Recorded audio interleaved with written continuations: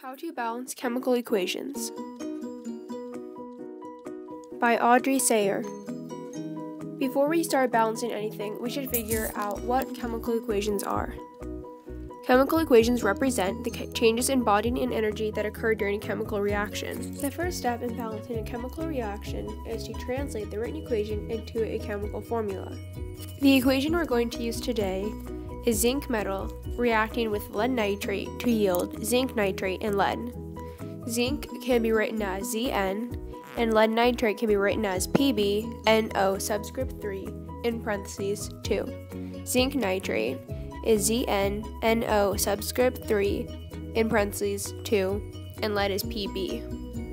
Now for step 2. Count how many atoms are present on both sides of the equation. Now that we have our chemical equation, we can better visualize how many atoms are present. There is one zinc atom on the reactant side, which is the left in green. There are 2 atoms of nitrate and 1 atom of lead.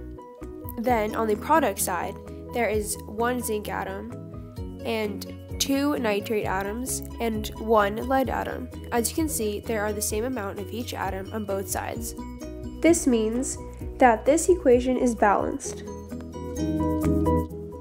Now that we know that our equation is balanced, it's time to classify it as single displacement.